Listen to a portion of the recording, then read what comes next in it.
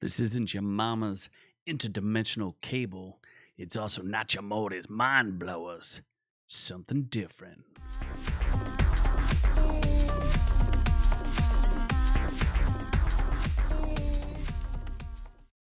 And here we go again with another Rick and Morty.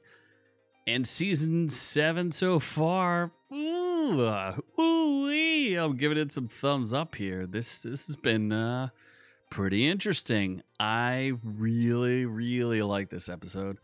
I love this episode. It was absolutely killer. There's not a ton to say about it because we're all still reeling from all of the crazy canon stuff that was going on, and this was creative. It was interesting. It kind of it was self-deprecating, made fun of itself a little bit, and it gave us a look into a bunch of interesting stuff. Where did we leave Rick? We left Rick and Morty. They had just finished taking out Prime Rick, and there's going to be spoilers for this episode, but we're going to review the plot a little bit, what plot there was. But so Morty decides to cash in. He's going to cash in his chips and blips. He's going to cash in for that free adventure that he was looking for because he can see that Rick is looking a little down.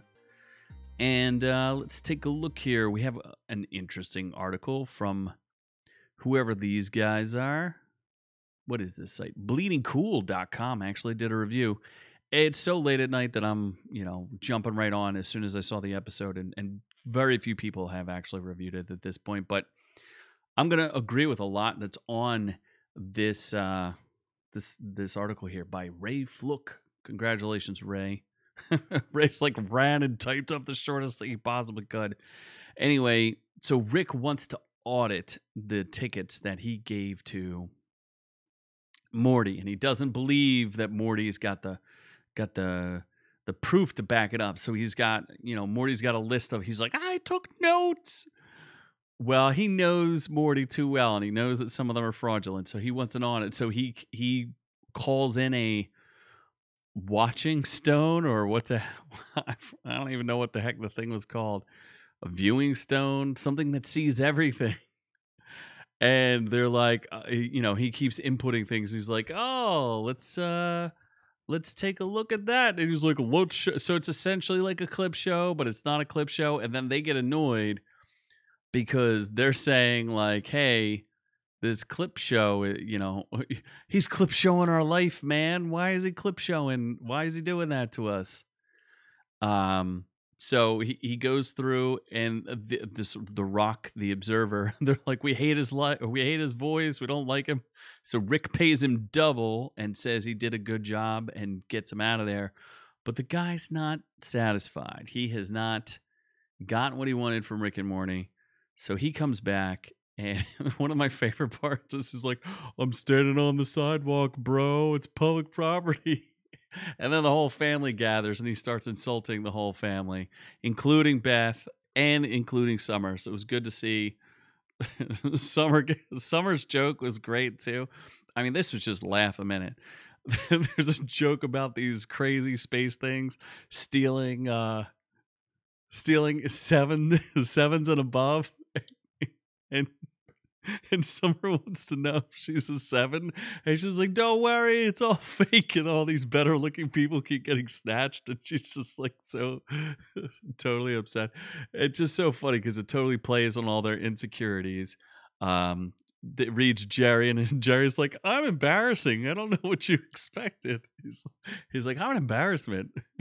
It was great. This episode was just bang, bang, bang, bang with all the comedy.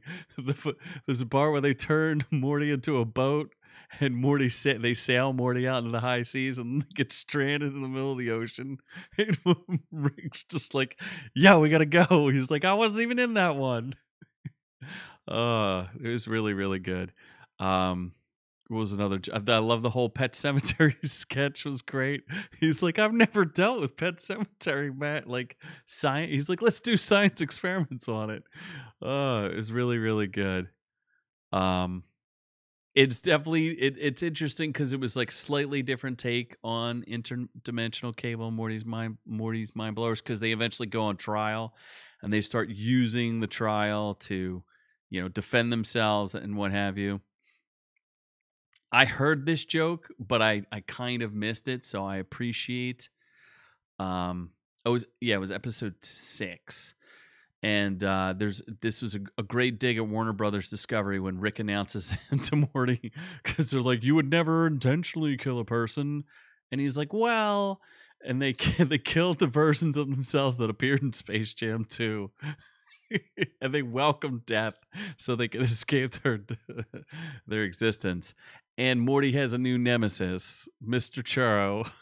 Mr. Churro's coming back, and he's gonna get Morty. Overall, just a fantastic episode, and the perfect palate cleanser to what we saw last week, which was, like I said, interesting because they brought back canon in, and they were like, trying to do different things. And this just felt like a nice breath of fresh air. It didn't delve too dark into Rick and being depressed about, taking out his nemesis. I thought this was great. There's just so many good jokes. Oh, there's a great 2A Second Amendment joke where they're going to. He keeps giving Morty guns because Morty keeps getting bullied at school, and Morty doesn't know what to do with himself. So he keeps giving him guns. And he's like, here's a gorilla gun. So he shoots a bully with it, and it hurts the bully really bad. And he's like, I thought it would turn the bully into a gorilla. And he's like, I gave you a gun that would kill gorillas, Morty. And then he gives him a bully gun. And then he shoots himself with the bully gun because he thinks it'll make him a bully. And he's like, I'm going to give you less ambiguous guns, Morty. So he gives him a real gun, which is a really great throwback to the Bush world, where he turns a science gun into a real gun. I've got a real gun, Morty. It's a real gun.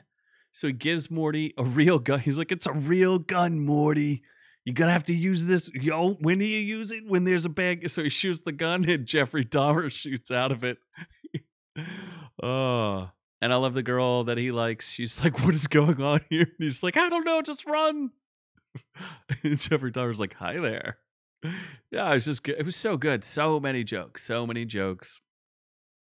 I'm super thrilled with this season. This is almost like season 2 or 3 back again. I'm feeling good. I've gotten 6 episodes, and basically all 6 have been pretty good, and it's all because we keep criticizing Dan Harmon.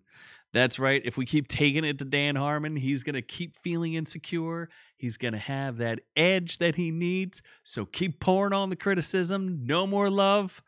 Rip him for firing Justin Roiland. Justin Roiland coming out. I think he came out publicly saying something like they're destroying my work. That could be a lie. I don't know.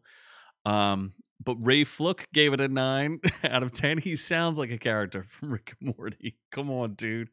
Time to change your name, bruh. Anyway, I just thought this was amazing. Good job all around. And I'm going to keep watching. I'm going to keep reviewing. I liked it, and I hope you did too. Let me know in the comments. What did you think? Thumbs up, thumbs down. Let me know. Give us a thumbs up. We'd appreciate it. We do have a live stream you can catch Fridays, 7:30 p.m. Eastern Standard Time. Come join us because it's also on iTunes, Stitcher, Spotify for free to you. We love all y'all, but I'm on to the next one.